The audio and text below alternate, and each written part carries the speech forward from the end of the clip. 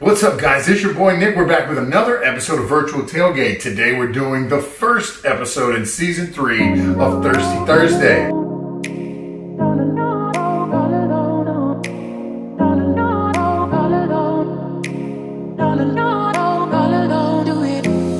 Today we're going to do a watermelon margarita. And what you want to do is take your watermelon and you're going to chop it up. And you can do it two ways. If you want it very fine, you're going to sift it through a strainer. That way you won't get any pulp in there. It's a little tedious and it's going to take you a long time, and you won't get as much juice as you would if you would use it in the blender. Main thing you want to do is keep the seeds out of the margarita fluid, the water, the juice. I like the pulp in there, so once you're straining, get your seeds out and you can add some pulp back in there.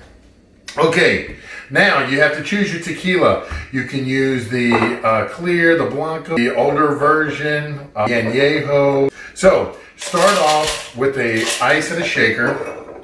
Now you're not going to strain this. I just like to shake. We're going to dilute a little bit and get some air bubbles in there and whatnot. We're going to use the same ice, so don't worry about straining that in. Take a half of fresh lime and squeeze in. We're going to take about 3 ounces of our watermelon liqueur. Not really liqueur, but the juice from the watermelon.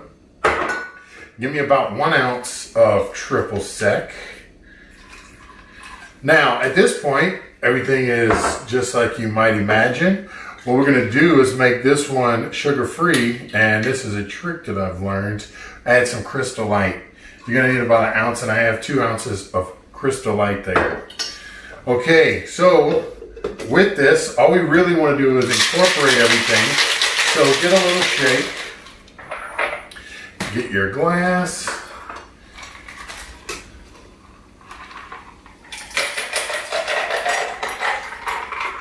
And just pour it in. There you go, folks. This is not quite summertime. We really never know what our weather is going to be, but it's definitely a refreshing drink all year round. I love the pulp. Gives it the body. You really taste the watermelon. You can taste the tequila, the lime. Everything is great. Don't forget about this Crystal Light. It's something to make your regular margaritas with instead of your simple sour. Don't forget the lime. Don't forget the Crystal Light. And I tell you what, enjoy your quarantine with this drink. Remember, every day is game day. How do you virtual tailgate?